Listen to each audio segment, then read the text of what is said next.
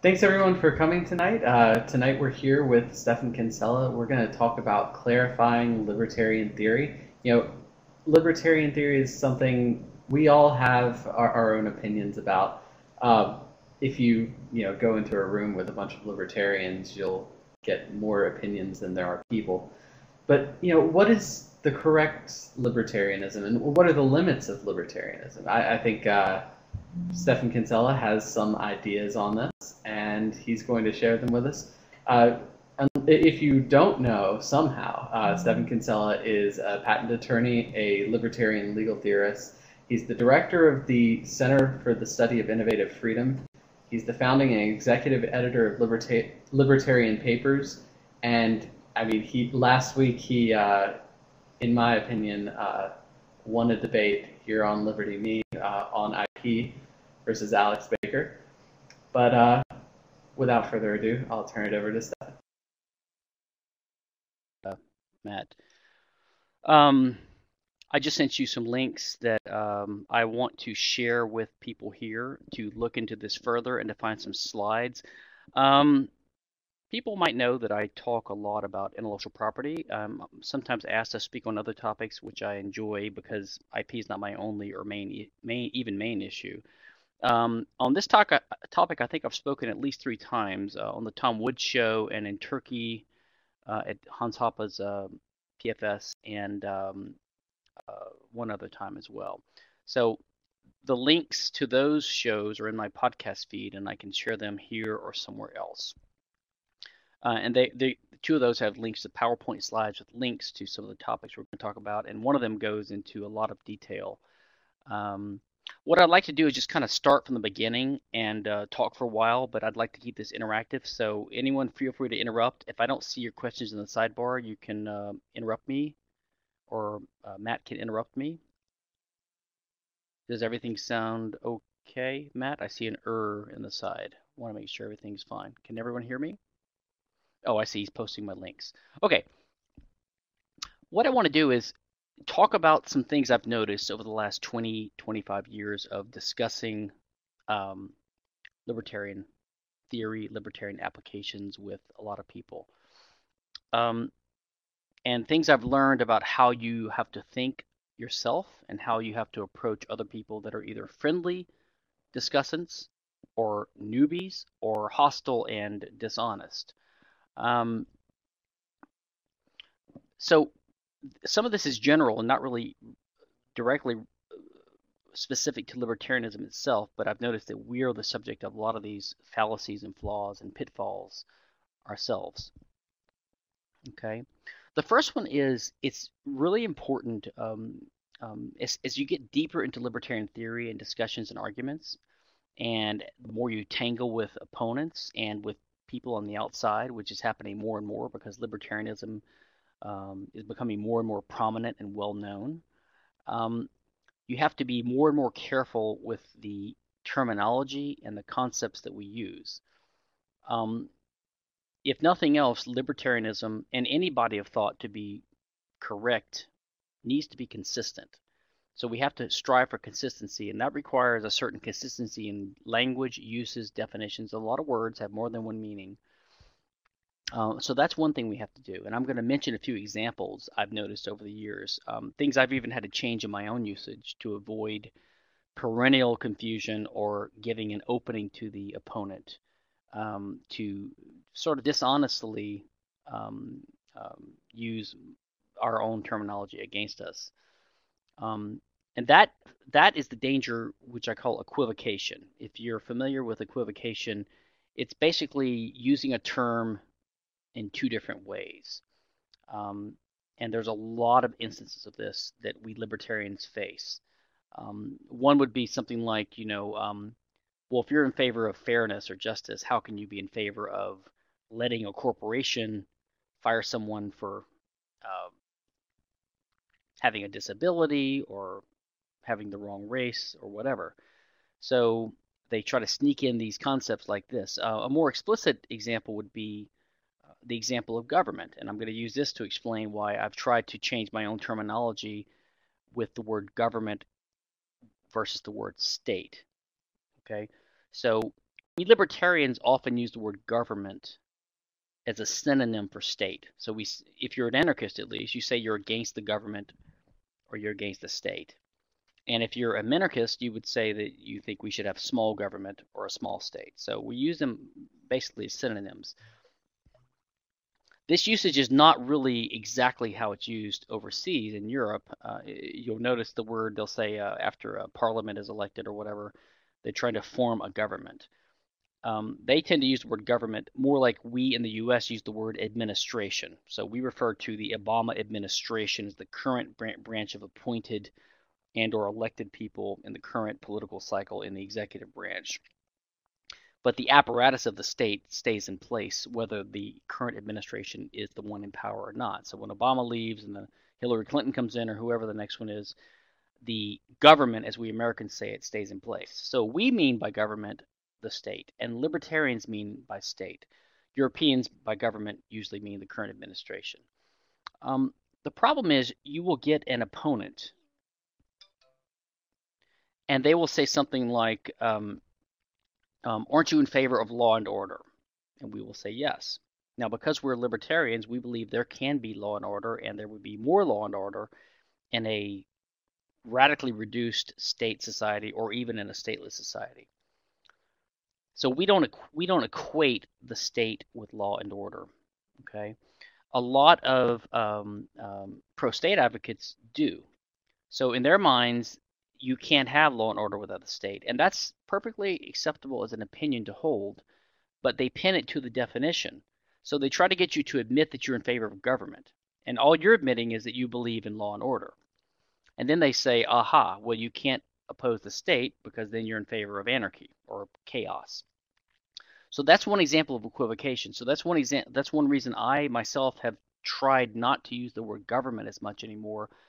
I used to say instead of saying I'm against public school, which is another example of a euphemism that masquerades as an argument. It sort of hides the character of it. So some libertarians say it's a government school. Well, now I say it's a state school because government to me is a loaded term. It sometimes means law and order. It sometimes means the state. And you have to be careful because the statist will use that word against us in both ways. There's a lot of other examples of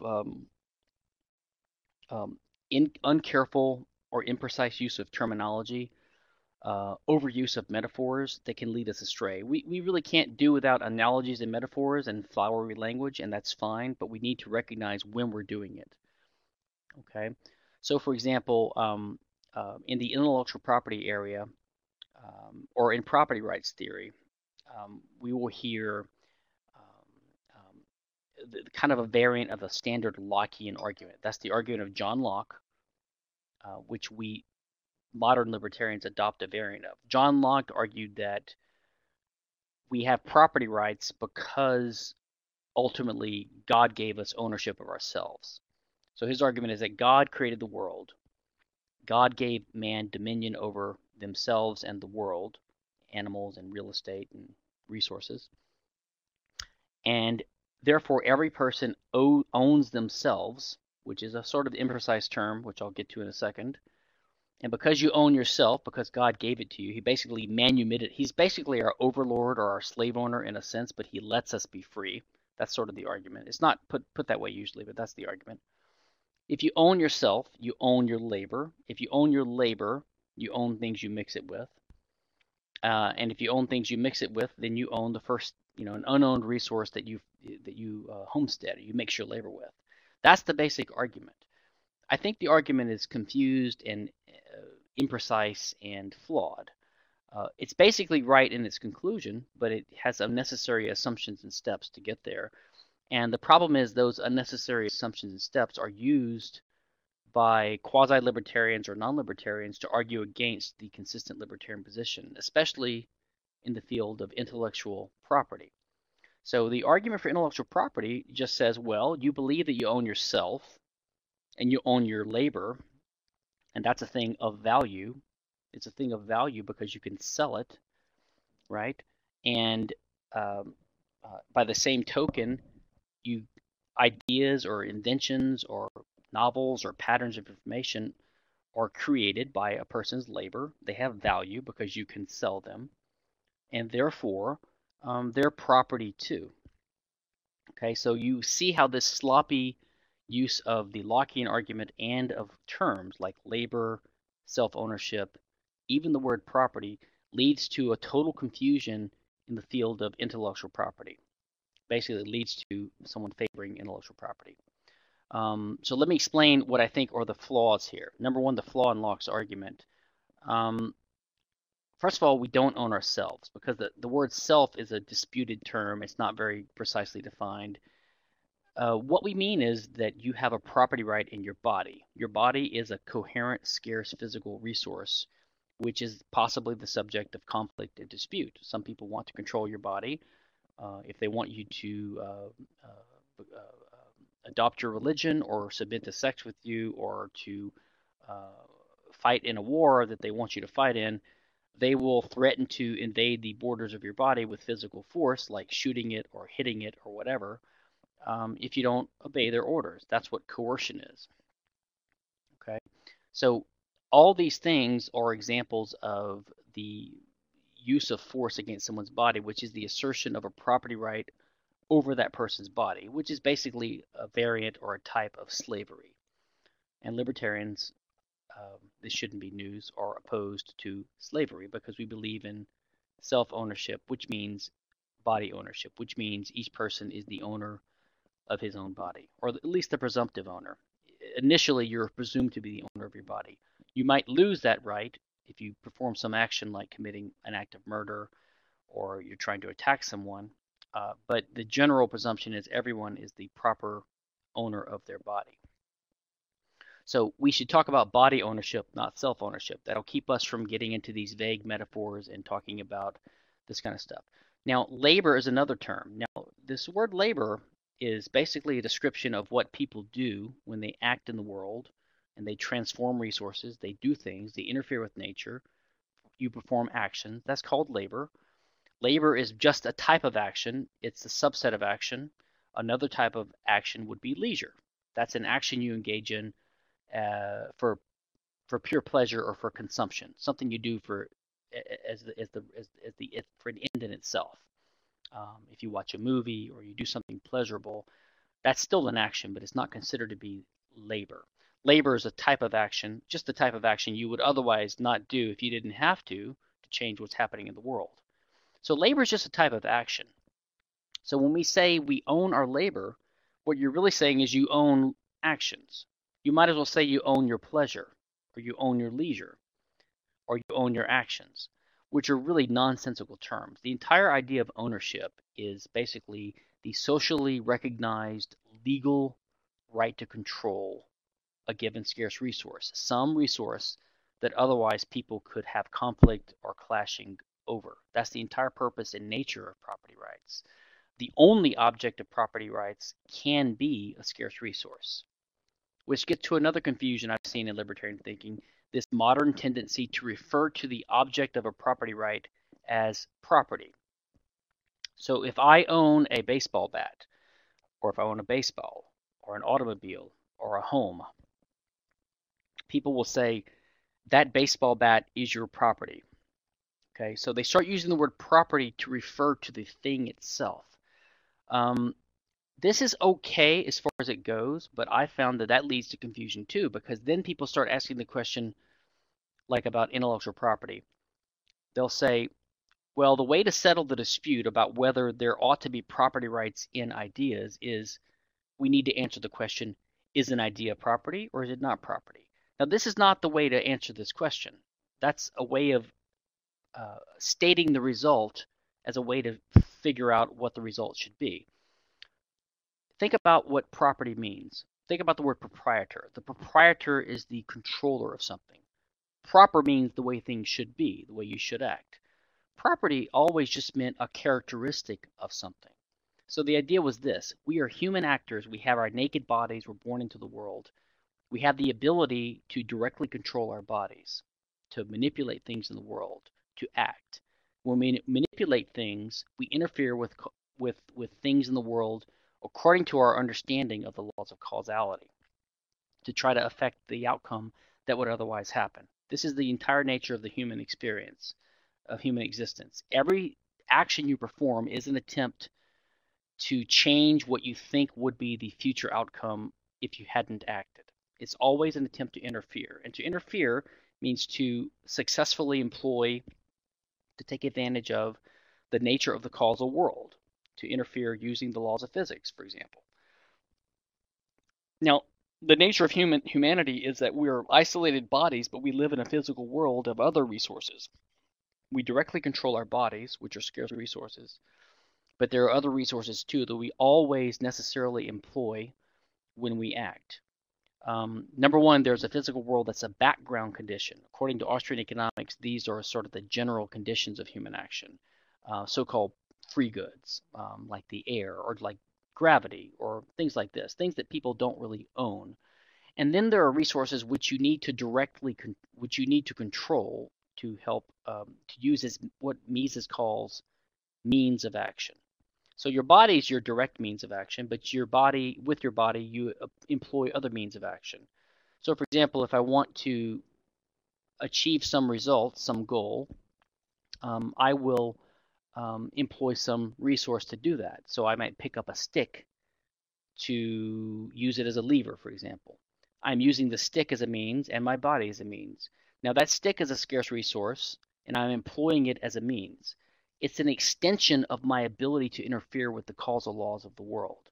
So it's a property of me. It's a characteristic of me. It's almost like my identity. If there's some means I use regularly or successfully, like clothing or a hut or a watch or tools or whatever, you think of those as or your glasses, lots of things that are associated with a person's identity. You use them all the time as a regular way to interfere with the world. So it's a property of you. It's a way of extending your identity into the world. Now, this is a little bit metaphorical, a little bit flowery, and that's fine. But it's a good explanation of why we would say that stick is a property of you, because you're using it as part of your way of interfering with the world. So over time, we start calling the stick, that's your property, okay? But we have to be careful. A better way to put it, if you're ever confused, is just stop and think, let's identify the resource that's an issue, and it's always a scarce resource, okay? And if I forget to mention this in a minute, someone remind me. There's another area of confusion about what the object of a conflict is. For example, just to take a quick aside, people say that people fight over religion. Well, that's just false. If you think about it precisely, people never fight over religion. They can't fight over religion. The reason is religion is not a scarce resource that can be owned. So there's no conflict possible over religion. Okay? When people speak like this, what they mean is, it's a compact way of referring to something else. What they're saying is, and they're mixing together two things. What they're saying is there is a conflict. Yes, there's a conflict between human actors, and the conflict is always of necessity and necessarily over some scarce resource, either people's bodies or the other resources that they control. Land, houses, animals, other possessions, women and children in societies where those are considered to be ownable resources of some head of household, etc. Okay, that's what the fight is always over. But when they say they're fighting over religion, they're switching the subject to talk about the cause or the motivation, the reason people fight. So for example, if I see someone and I just pick up a gun and shoot them in the head, and they haven't committed aggression against me, I'm committing a pure act of murder. So the description of the action is an action of murder because it's an intentional use of a means, the gun in my arms, to invade the borders of a resource owned by someone else, this other person's body. That's the description of the action. Now, if you ask the motivation for my action, it may be that I'm jealous of him, I'm angry at him for insulting my mother, whatever. And you could say, we're fighting over my girlfriend, we're fighting over my mother. You could say that, but what you really mean is that's the motive, that's the explanation of the reason why you committed the act of aggression. But the act of aggression itself is not really over the girlfriend, it's over some scarce resource. Always always, always. This is one reason, to go back to my original topic, one reason I am getting more and more leery about using the word property to refer to the resource. I always try to identify what the resource in question is that there's a conflict over, and then you can say it has an owner or someone has a property right in that resource. But the question is, who has the property right in that resource? The question is not, is the resource property? That makes no sense. The question can be, is the resource a scarce resource that's ownable? That can be a question. But the advocates of intellectual property and other laws don't like to put it that way because it makes their entire argument for property rights in intangible things like songs and recipes and inventions.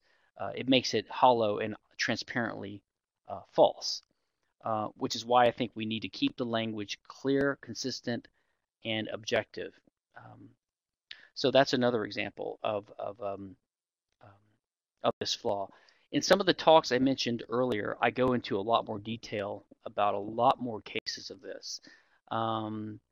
Before I pause for questions, although I'd be happy to take any questions that might arise before I'm done, let me give one more example as an illustration of what I think is the power of this kind of clear, unadorned, consistent way of looking at these libertarian issues. And by the way, I would suggest people take a look at Hans Hermann Hoppe's introduction to Murray Rothbard's The Ethics of Liberty. He does a good contrast between Robert Nozick and Rothbard. This is not exactly on the topic of what I'm talking about, but whatever you say about Rothbard, you can't say he wasn't clear. He was a very clear, honest, and direct and forthright writer. Very systematic, explained what he was saying. You'll notice this is not always true of other people, of other writers, especially socialists and mystics and people like that.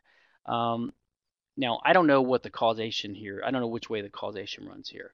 I sometimes think that they're confused writers. They're socialist and they're wrong because they're confused thinkers, and that just manifests itself in confused writing. And sometimes I think they sort of know they're wrong and they try to hide it with confusing language. They try to avoid being explicit and clear about what they're advocating. So, for example, a typical conservative or liberal is really in favor of slavery. They don't want to use that word. They don't want to admit that they're in favor of it. They will even admit that they're in favor of aggression, but very begrudgingly. And they will always say something like, well, we believe in liberty. It's a value, but it's just one of many values. Unlike the libertarian, it's not our highest or top value. So you see what they do. They subtly change the subject and they try to make a straw man. They say that libertarians only believe in liberty. Now, in a way, that's true as libertarians, but no one is just a libertarian. Every libertarian that has ever lived and will ever live values liberty, but values other things too in their capacity as a human being. They value love and friendship and learning and honesty and survival, lots of things. But the point is, the libertarian believes that aggression is simply unjustified and unjustifiable. That's what they believe. It doesn't mean it's their top value or their only value. It means what Nozick called, it's a side constraint. It means it's something that we simply believe is not justifiable. If you put it that way, our opponent's position is really this. They think sometimes aggression is permissible. Now, their reason for it is that they think that there are other values that are more important than that. And if that's their argument, they should just come out and say it. They should say, like a socialist or a communist would, you have to break some eggs to make an omelet, right? To have law and order, which the conservatives favor, or to have equality, which the liberals or the progressives favor, you have to relegate, you have to trample on private property rights, and you have to commit what is otherwise seen as an injustice. That's what they believe. So they don't want to put it that way because it makes them look like a criminal. Because a criminal believes something similar. He thinks it's okay to rape, or attack or kill someone because he thinks something else is more important. His personal desires, for example. The socialist of various forms, in which I include conservatives in that category, they believe that aggression is sometimes justified. is true. They're sometimes against aggression, but sometimes they're in favor of it. And you can make an argument for that, perhaps. I don't think it would be coherent, but the argument for that mixed position, that aggression is sometimes justified and sometimes not, cannot be that the libertarian is wrong because he only believes in liberty. That's just not the case. And that's not a reason that we oppose aggression. We oppose aggression because we believe it's unjustifiable. It's incoherent to make an argument for aggression when you're engaged in the peaceful activity of argumentation with someone who you're treating as a civilized neighbor in the first place. This is basically a distillation of Hans Hermann Hoppe's argumentation ethics. Now, before I pause for Q&A, let me return to the example I was going to give. And to my mind, this is a very interesting example. Number one, because I've never seen anyone address this issue, and because it's a two-sided issue that has led to confusion on many libertarian issues. And this is this idea. I'm gonna assert it as a statement that a lot of libertarians believe, sort of as a knee-jerk belief, and both of which are false, and both of which lead to confused conclusions about other areas of libertarian theory and application.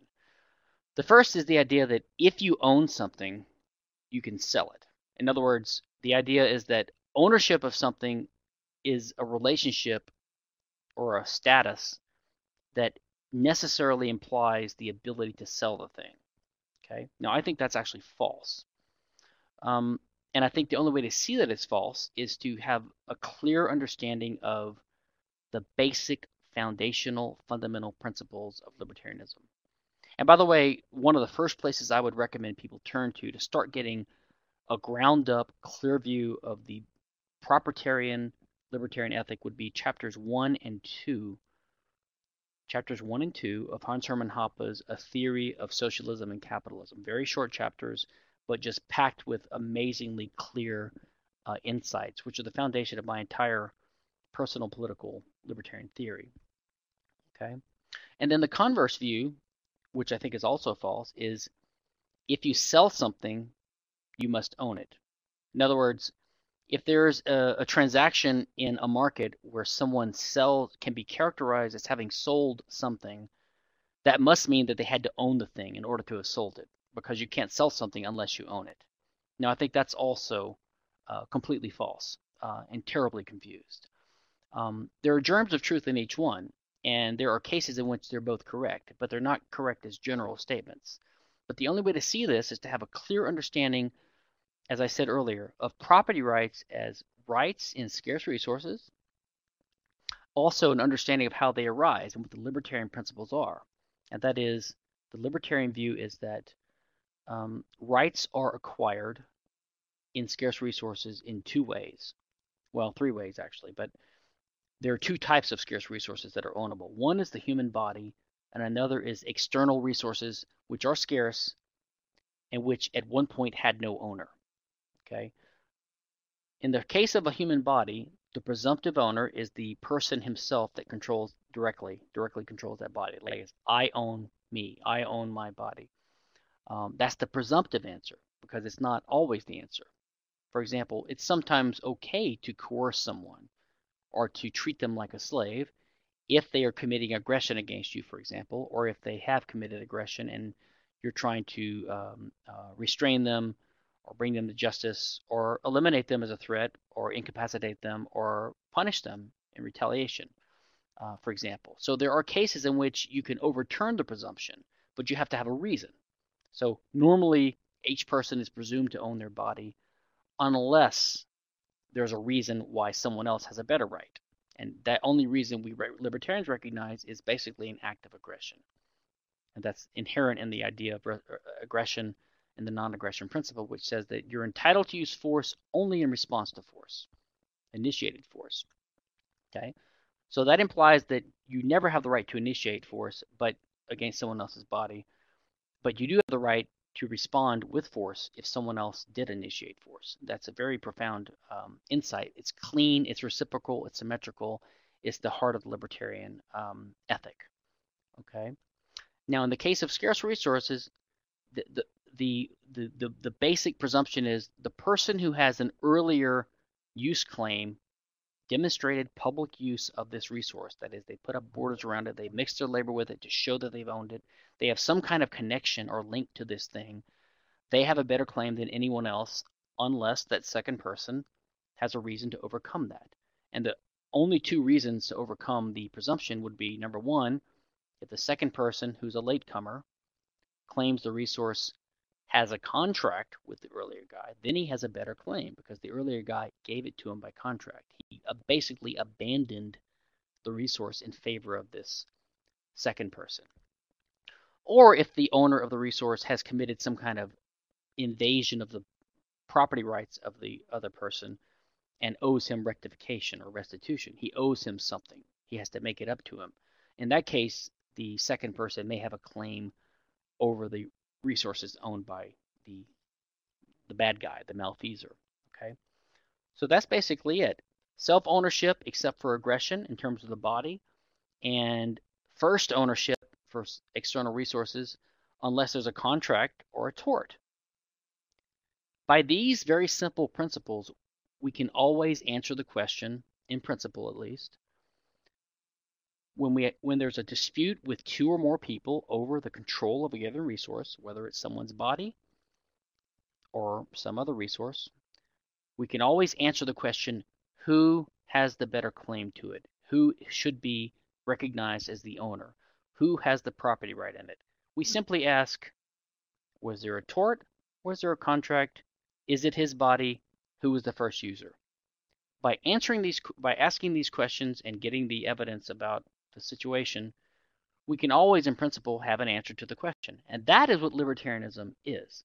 So you see, it's always about what a resource is, a resource that's disputed by two or more people. And remember, only a scarce resource can be disputed. You can't dispute an idea. You can't dispute information. You can't dispute a religion. You can only dispute things that can be disputed over, that is, scarce means of action. Okay? Only in those cases do we identify what the thing is that's being fought over. And then we can formulate the libertarian answer by applying our basic principles to the case at hand. Okay? So to return quickly to the example and of if you own something, you can sell it. Well, that's not true. Ownership doesn't mean the right to sell something. Ownership means the socially recognized exclusive legal right to control a resource. So it doesn't automatically imply the right to sell something. For example, your body. So this comes up in the case of in the debate over voluntary slavery, which I've had with Walter Block and others, for example. Walter thinks that ownership necessarily implies the right to sell because he's used to thinking of ownership in terms of these external resources. And it is true that in the case of an external resource, you can sell it. But the reason you can sell it is because of the way you acquired it. All external resources are acquired by an actor, always. This is an essential feature of the act of acquisition. An actor is a human being with a body, that he already has the body. It's impossible to think of homesteading of your body. So homesteading applies only to external resources. And what it means is having the legal right to control a resource that you were the first user of, that you acquired from its unowned state, and that you asserted an ownership right over, that didn't previously have an ownership right, and where your ownership right is maintained only because of your manifested, expressed intent to the world. I claim this as mine. It's your intent to own that makes it your property. If you didn't want to own it, you just temporarily possessed the stick and dropped it and left it. It would be abandoned and subject to rehomesteading or reuse by someone else. So in other words, the nature of the way that we come to own external resources is by acquisition, and that nature means that we can end the acquisition by ceasing our intent or our use of the thing. That means it's possible to abandon Just like it's possible to acquire a resource by sending a signal to the community, say by putting a fence up around it, declaring to the world, this thing which was previously unowned, I now claim as mine. You're sending a signal to the world. Okay? When you stop sending the signal by taking the fence down or putting up a sign saying, I give this thing up, or telling people, I don't want this anymore, then you don't own it anymore. So because it's possible to acquire these things, which were previously unowned, which is a key fact, it's possible for them to be unacquired or abandoned. And if it's possible to abandon it, you can use that power to transfer the ownership to someone else. So for example, if I own a stick, I could abandon it, leave it on the ground for rehomesteading, or I could hand it over to you, and I could say, I'm going to give you this stick, and then I'm going to abandon it, and then you're possessing it, and you can instantly rehomestead it. It's a way of transfer. So the entire idea of transfer or sale or donation or gift of a resource is a consequence or an implication or a use of the ability to abandon, which flows from the nature of the right and the resource in the first place, which was by acquisition. If you can acquire something, you can let it go. Okay. So in the case of externally acquired resources, resources that were external resources that were previously unowned, ownership of these things does imply the power to sell it. So it is true that if you own a thing, an external thing that you acquired, you can sell it. But that's only because you acquired it and you can just stop maintaining it as yours. But this doesn't apply to ownership in general, because ownership also covers your property right and your body. And that was not acquired by homesteading. The idea that you acquired your body by homesteading is completely nonsensical, because to acquire something by homesteading requires an actor. To be an actor means you have to have a body, because that's how you interact with the world. But it makes no sense to say you homestead your body, because if you don't have your body yet, you don't have a body to use to acquire it. The nature of ownership of bodies, as Hans Hermann Hoppe explains, and as I go into in my article, How We Come to Own Ourselves, is a different kind of basis. It's a different kind of link. It's not first use. It's our intimate connection with and our direct control over the actions of our human physical bodies. That is what gives us a better connection, a better claim to our bodies than anyone else. And that is an intimate part of our entire nature. And that is why ownership of our bodies can't be undone by mere voluntary statement, like I don't own my body anymore, or I hereby sell myself to you. I go into this in detail in my articles on inalienability, which are on my website, and in my podcast with Walter Block from about a year or two ago. The second statement, which I mentioned earlier, is if you sell something, you can own it. I mean, if you sell something, you must own it. In other words, if there's a sale recognized in the law, some transaction we classify legally as a sale, that implies that the thing sold was owned by the seller. Otherwise, you couldn't have sold it. Okay? So this is another case of sloppy thinking, which is used to justify intellectual property. Because, for example, people will say, well, you value getting knowledge. Otherwise, why would you pay a professor to teach you something? Or in other cases, you might pay someone to teach you or to tell you an idea. And if you paid for it, that means the guy that revealed the information to you sold the information to you. And how could he sell it to you if he didn't own it? So you see, there's a kind of, if you think about it, you can tell there's a subtle mistake here. There's something nagging about this kind of argument. And the argument is just basically a lack of sophistication. It's based upon a lack of sophistication about the nature of property rights and the nature of contracts. And look, everyone doesn't have to be a legal theorist or a legal scholar. And in fact, I don't think most legal scholars get this right either, because they're not Rothbardians. Rothbard anchored his entire property theory, his entire libertarian theory, his entire theory of rights in property rights. He recognized that all rights are property rights. And it's implicit in his theory. He didn't go into it into a lot of detail, but it's implicit, especially because of his adherence to Mises and his praxeology, right, which recognizes that all means of action are scarce means of action. Basically, Rothbard's theory amounts to the following, that all property rights are rights in scarce means of action, scarce resources. And this is made more explicit in Hoppe, who basically builds upon Mises and Rothbard's insights to come up with his really, really modern, systematic, anarcho-libertarian view of political theory. So if you understand that that's what property rights are, then you stop thinking of contract the way that the legal theorists and the lawyers and the legal system and the courts and the judges and sloppy thinkers who don't really know a lot about law, for that matter, tell us, which is that a contract is sort of a binding thing. If you promise something, it should be an enforceable obligation, blah, blah, blah. That is not a coherent theory, as Rothbard explains in his contract, title transfer theory of contract. Contracts should not be seen as binding promises. You shouldn't think that just because you say something means that you're bound by it legally.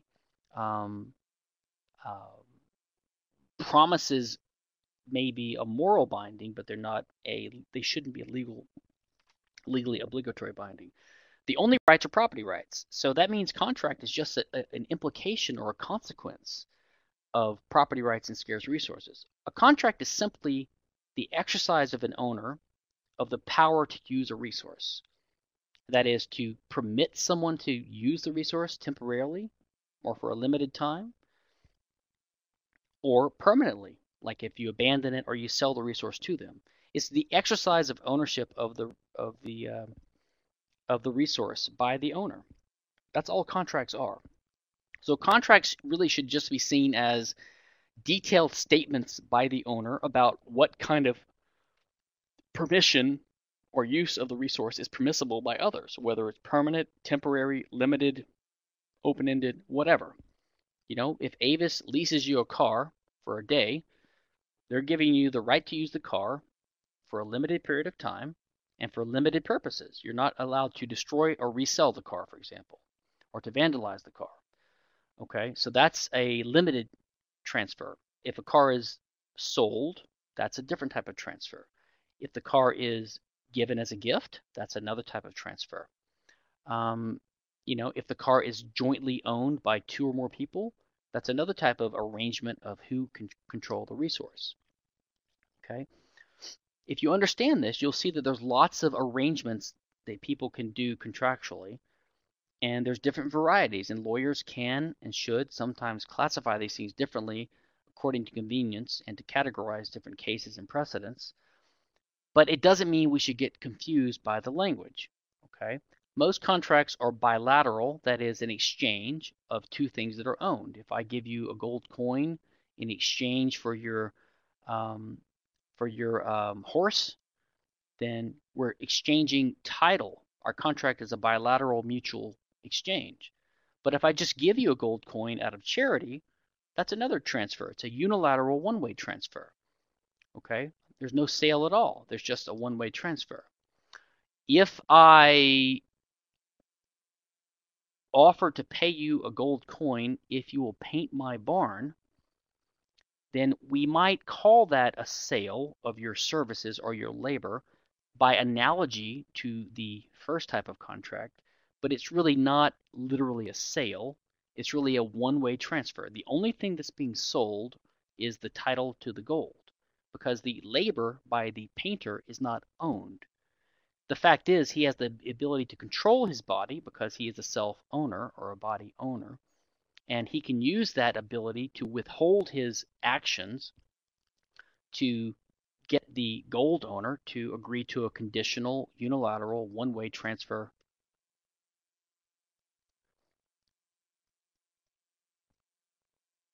of the gold to him. So we might analogize it to a bilateral exchange, and we might call it a sale of labor in economics terms to sort of understand the motivations of the parties. But the labor is not really being sold because it's not owned. It's not like the title to the labor is being transferred. So these kinds of metaphors can confuse people. So it's just simply not true that just because you can sell something means that you had to own it. Okay, so that's another example of imprecise, sloppy thinking leading to fallacious results and leading to a very pernicious, dangerous result, which is IP, which is one of the top 5 or 6 most harmful and pernicious doctrines and practices the state, foists upon us.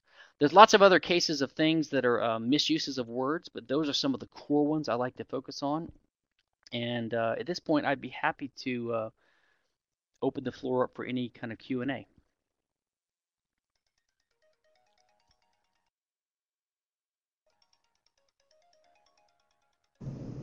Thanks. All right, we've got our first question from Jack Vega. Will you explain, I guess, in more detail why a person cannot sell or contract the complete and exclusive use of their body and mind? Well, I think I just tried to in a brief fashion, but my answer is that it's not that they cannot sell it. I would put it this way. Let's imagine a sale where we both agree is a sale. Let's say that I agree to give you my gold coin in exchange for your giving me title to your horse. Okay? Now, if I give you the coin and you refuse to give me the horse, we would both agree, I think, that now I'm the owner of the horse because you already set in motion the transfer of title to the horse based upon a condition, which was me giving you the title to my coin, which I've done. So now I own the horse. You're maybe in possession of it, so now you're basically stealing my horse if you refuse to let me take it. Okay? And I could use force to get the horse. And if I do use force to take the horse, I'm not being a horse thief. I'm being a property owner asserting his property rights in a resource that he owns. Okay? So the consequence of recognizing something as a sale is that we're seeing that title has transferred and that now force may be used to enforce it. Okay? So the question is, if I promise to be your slave, okay, the only dispute really arises when I change my mind and I try to run away. So let's say I say I'm going to be your slave, and let's say I do it for a month and I want to try it. I want to try being your slave. But I promise to be your slave for 2 months. So I hereby promise I will be your slave for 2 months. Okay? Now, a month into it, I decide to run away. So the only question is, if you don't try to stop me, there's no conflict, there's no dispute, there's no question to solve. If you try to stop me, you want to use force against me to stop me. You want to shoot me or capture me or put me in manacles or whatever. Then the question is, now we have a dispute. I claim the right to use my body. You're claiming the right to use my body. So the only libertarian question is, who has the right to use my body? And more precisely, do you have the right to use force against me? Now, what is the basic libertarian principle? You only have the right to use force in response to force. That's it. So you're using force against me to stop me from running away. Now, that's presumptively aggression, initiated force, unless you can show that I initiated force against you first. But I didn't. All I did was utter words at you. I said, I promise to be your slave. Now, uttering words at someone is not an initiation of force anymore. That's why we believe in free speech, because usually sticks and stones may break my bones, but words will never hurt me, right? Usually words are not aggressive. And a promise is not an aggression or a threat either. Okay? So to my mind, you don't first come up with contract theory and use it to justify the use of force. I think it's the other way around. I think we first look at the nature of the situation, the nature of the interaction, and we ask, is force justified in this case? And if it's not, then contract theory follows from that. Now, it seems to me clear that someone promising to be a slave is not committing an act of aggression. So therefore, the would-be slave has not committed an act of aggression. He's never done anything that justifies force being used against him. It's that simple. So the consequence of that is that the promise to sell yourself into slavery doesn't give rise to the right of someone else to use force, which means that there's no way to sell yourself because that's the only way you could do that. So that's the answer I give. I know some libertarians disagree with that, but that's my position on that issue. All right, and if you'd like to ask a question, you can ask in text on the questions tab to the right, or if you'd like to ask on webcam, you can click video chatting above the chat window on the right, and then click start your webcam, and I'll be able to bring you on screen. Our next question, as Stephan moves, is I'm just turning my lights on, sorry. What concept justifies sustaining a property right in a thing when it is no longer in immediate use? Yeah, that's a harder question, and that's one where maybe say mutualists or some mutualists and libertarians would disagree.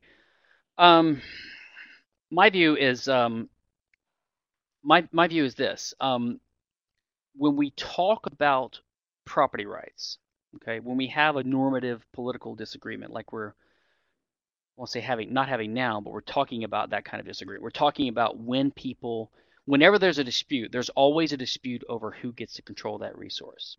Okay, so what the disputants are always asking, if they're having some kind of civilized forum or discussion about their resource, they're trying to ask who should be the owner of the resource. Okay, they're not asking who should possess the resource. There's always a distinction between possession and ownership. The law makes that distinction too. So, for example, if I build a log cabin on virgin territory and I have a farm and a house, and I leave town for the weekend to go get supplies,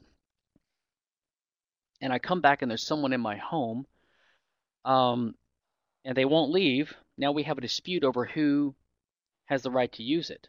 The law would say that the law has a complicated way of dealing with it. They say the first question is who has the right to possess, which is sort of like quasi property rights, and then who has the right to own. And if you don't have the right to possess, you have to let the current possessor stay in the house, and you have to go to court to get them ousted. Okay, but if they don't have the right to possess, you can actually physically force them out of the house. So they have these kind of graded ways of dealing with it.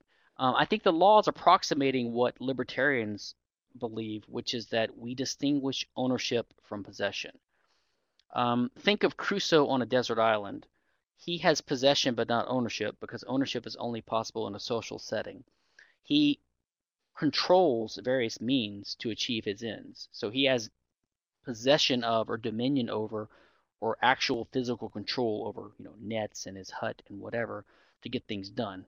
Seashells, weapons, whatever. But he has no ownership. When there's a social context, now we say there's a possibility of another person interfering with my use of this thing.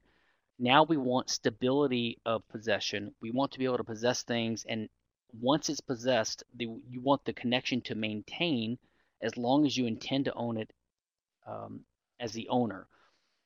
So I would say basically, if you don't recognize that ownership rights can persist over some time period, even when there's not immediate physical control, then you simply don't believe in ownership. You only believe in possession. And now you're talking about a non-normative might makes right type world, in which case there are no normative questions. There's really no question to answer. You can't ask who should possess this thing. It's only the question of who is owning it, who has physically more strength to take it. You never have a dispute resolution process. Anytime you have a dispute resolution process, you're trying to ask a normative question. That is, not who does control this thing, who should be recognized as having the right to control the thing. And that question is always a question about property rights. And property rights are ownership rights, and they are simply distinct from possession. So I guess I would say, if you don't believe that, if you believe that you lose ownership of a thing as soon as you quit using it, you simply don't believe in property rights at all. You basically believe in living in a might makes right society, or a war of all against all, where there just simply are no norms. So you have to kind of choose, I think. Are you asking about how do we come up with a set of procedures and norms that we can all follow that are fair to everyone, that settle these questions when disputes arise? How do we come up with an answer other than interpersonal violence and physical bullying and force? All right, our next question is from Weberts. How does argumentation ethics justify all external scarce resources being owned by the first user, as opposed to what statists believe? That's a good question. I think that there are two answers, and probably one of them applies to status more. So um, there are sort of two sides to this, and I just sort of indicated half of one of those. Um, First of all, if you are asking a question about property right, who should own something, if you have any normative discussion at all about who should own a resource, then you're presupposing we have to come up with some reasonable way of determining who should be recognized as the owner so that disputes can be avoided. Okay, so there's always a presupposed norm there. We're assuming that someone should be recognized as the owner, even in status legal systems. Um, Now, you can never say that the first user can't have some initial right, because if so, nothing could ever be rightfully used in the first place. Like we would all just be naked, huddled, starving creatures sitting on the ground, not able to do anything. We wouldn't be able to do anything because the world would be a virgin, unowned world, and no one would be able to use anything. Okay? So the very idea of that we're searching for a norm, that is for a right answer as to who should be able to use a thing, implies that someone has the right to use it. And for someone to have the right to use it, it had to first be used. And if you recognize the validity of that, you have to say that if there's an unowned resource, the first user of it is not violating anyone's rights and has to be able and free to do that. Right? And in fact, if you say that there's an unowned resource which someone should not be free to exploit and appropriate, then it's a contradiction because you're saying that you can stop them from using the resource. But if you can stop someone from using a resource, you are asserting ownership over the resource, okay? Because that's what power of ownership is the right to exclude people. So the question is not whether it has an owner, but who should be the owner. Even the person denying that it can be appropriated by someone, the first user, is asserting ownership on behalf of the government or his society or himself or something. So he can't say there's no owner. So then we come to the question, well, who's the best owner of it? And again, if the first user doesn't have some kind of better connection, nothing could ever be used. Okay? So the only way to avoid that answer is you have to admit that resources have to be first used by someone, otherwise they would never be resources in the first place. Right? Because there's a subjective element to a resource. Austrians recognize this, to a good. The character of a good, let's say as a public good or as a private good or whatever, is determined based upon the subjective preference of the user of the resource, as demonstrated by their actions. And not only that, the character of it as a good at all is determined by whether someone regards it as a good, as demonstrated by their actions. Okay? So you wouldn't have resources, they basically wouldn't exist if people didn't have the ability and the recognized right to first use them. So the only way to deny the first user the right to own it is to say they have the right to use it, but then someone else can take it from them by force. Okay? So basically it's to deny what Hans Hoppe calls the prior later distinction. Okay? He says that basically if you say that a second comer, a late comer, someone who didn't find the resource, who didn't acquire it by contract from an earlier owner, if he has a better claim to it, well then you've opened the door to, again, a war of all against all in an illegal situation, right? In other words, if the first user doesn't have a property right in the resource, if it can just be taken from him by a second user, then we just don't have a property right system at all, because the second user doesn't have a better claim to it than the first user. He's taking it because he's more powerful or because of verbal decree. He's just asserting that he has a better claim to it.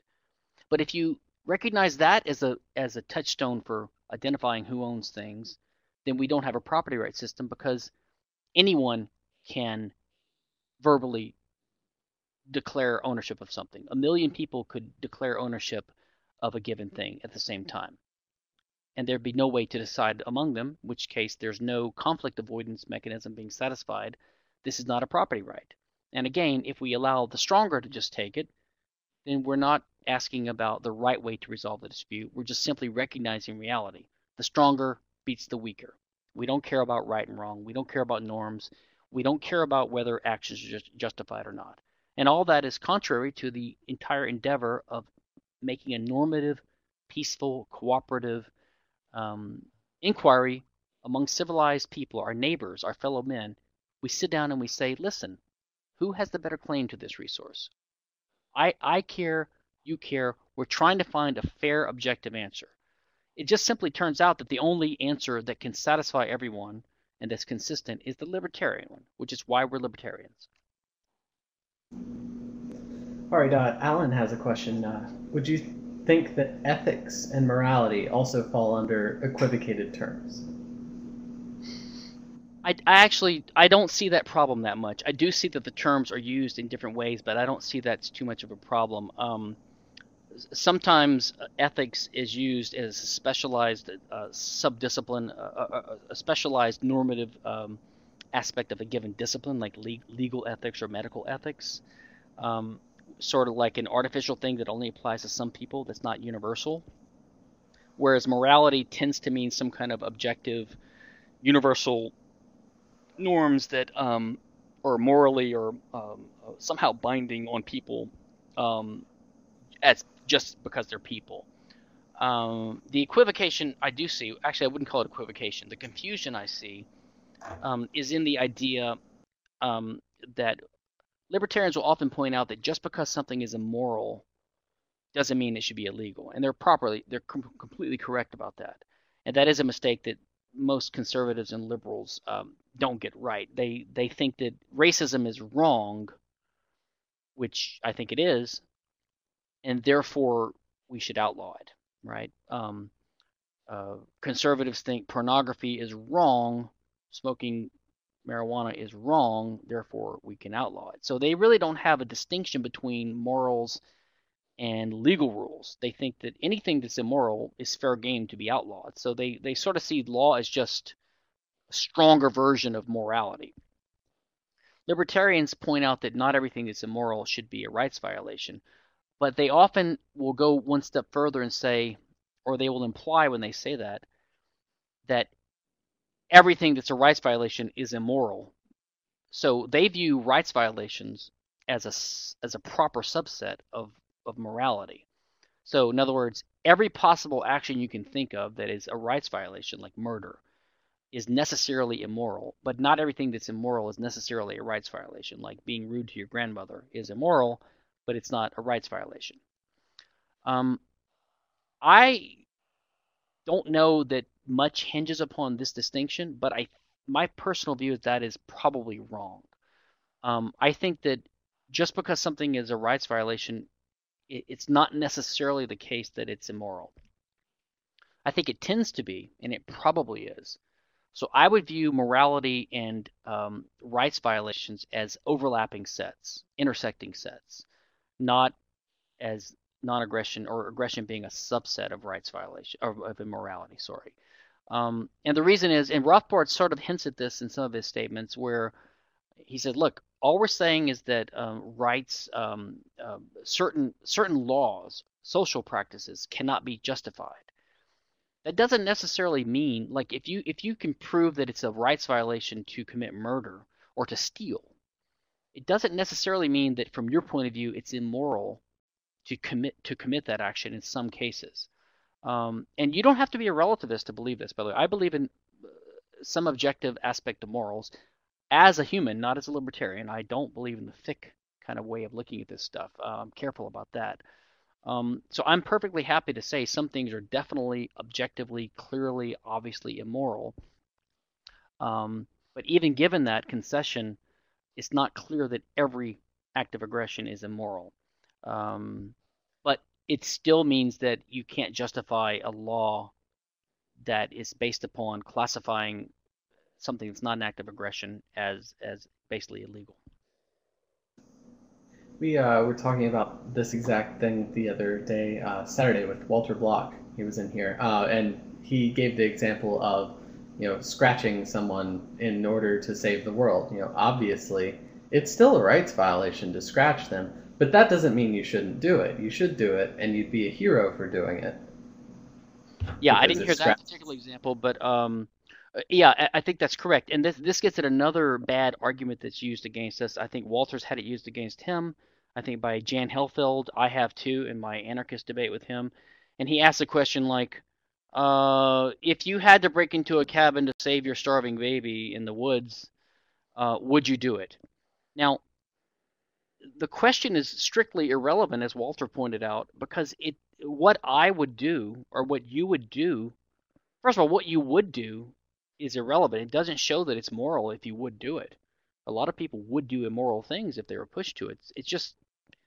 It's totally a non sequitur. It has nothing to do with the legitimacy of our arguments about what actions should be considered legal or not. But even if you argued that yes, I would do it, and I would do it because I think it's moral, it doesn't necessarily show anything about the coherence of the idea that it is an act of aggression. And the only way to really hold that view, I think, is to view these as intersecting sets, as I just said, instead of viewing one as a subset of the other. All right, our next question is from Norman Horn. He said, usually we also include the threat of force as an act of aggression. Just to be clear, do you think that there are 0 utterances of words that can be considered aggression? No, that's why earlier I said generally we believe in free speech, and generally words are not acts of aggression. And it will probably take us too far afield. I did deal with this in my article with Pat Tinsley. It's on my site. It was in the QJ AE a few years ago. It's on causation and aggression. I believe that we have to, following Mises in his praxeological view of human action, which is that humans have physical bodies where they interfere with the world, they act, they employ scarce means to do this. We have to understand action as always an attempt to cause some outcome by the use of efficacious means. When I say efficacious, that means it actually works. That is, you have a more or less correct understanding of the way causal laws work, and you're employing means that are calculated to help you achieve the results you want. You're interfering in the right way. You know, if you want to blow up a bridge, you use dynamite. You don't use, wet cardboard. So the question is, can words ever be aggression? I don't think words themselves are aggression, but a speech act can be part of or an act of aggression itself in the right context. I mean, you can think of lots of examples. The leader of a lynch mob saying, "Go catch that black guy and hang him." He may never touch the black guy, and he may not have any direct authority over the mob who has been whipped up into a frenzy. He may not be coercing them, and he may not have a contract with them. But he may be playing a causal role in causing it to happen. Or you can imagine the leader of a firing squad saying, "Ready, aim, fire." Or another example, imagine you falsely accuse someone of rape, and you go on the witness stand in the state's criminal justice system, and you lie, and you persuade the jury that this guy raped you, and he didn't. And he gets convicted to 15 years in prison. Now, you can argue whether the jury is complicit, whether the jailer and the guards are complicit, and whether the judge is complicit, whether the prosecutor is complicit. You can argue about these things. Maybe they all are. But the person who got on the stand and lied, I think, is the primary causal factor of aggression being used against this guy. So they are an aggressor. And all they did was utter words. They told a lie, but they knew it would have an effect in that system. So I think, depending upon the context, words can serve as causes of the invasions of others' body or property. Yes. And I've just linked to the paper with Tinsley in the chat if you'd like more information on that. Now, our last question here is from Jack Faka. He asks, if you own a horse and it won't work, does that give you the right to use force? Why not if it's slavery? Well, the thing is, there's not much dispute among libertarians about the status of the horse as an ownable resource. So that's not really that's not controversial. We all agree that the horse is an unowned, scarce resource that someone comes to own by a certain act of appropriation and dominion. And so then the question is, or who's the owner, and then what's the owner entitled to do? The owner's entitled to use his resource as he sees fit, as long as he doesn't violate anyone's rights. He can use force against the horse because the horse doesn't have rights. Okay, so that's not in dispute. But to show that a human being can have force used against him, when we all agree, as a presumptive matter, that every person presumptively owns their body, and that if force is used against them, it is aggression unless they have used aggression first, right? So that's why. The reason is the person is presumptively a self-owner, unlike the horse, and we cannot find an act of aggression that the would-be slave has committed that would justify force being used against him in retaliation. He simply hasn't committed an act of aggression. The horse hasn't either, but the horse doesn't need to commit aggression to have force justified to be used against him, because the horse is not a self-owner. It's an owned resource instead. All right. Thank you very much, Stephan. This has been a pleasure as always, and thank you everyone for coming tonight. We've got a great lineup for the rest of the week here at Liberty Me EU. Tomorrow night, Justice Ranvier is going to be talking about open transactions, the future of accounting. It's one of the Bitcoin 2.0 protocols that's making waves, and very interesting stuff. Wednesday night, we've got Terry Moore, the author of The Secular Homeschooler. She's in for an author's forum. Thursday night, we've got Jeffrey Tucker. He's going to give an introduction to Liberty Me and everything Liberty Me has to offer for those of you who are new around here. And then Friday and Saturday, we have 2 more Bitcoin-related seminars. So definitely check those out if you're interested. Hope to see you back. Thanks, everyone, for coming tonight, and have a great night.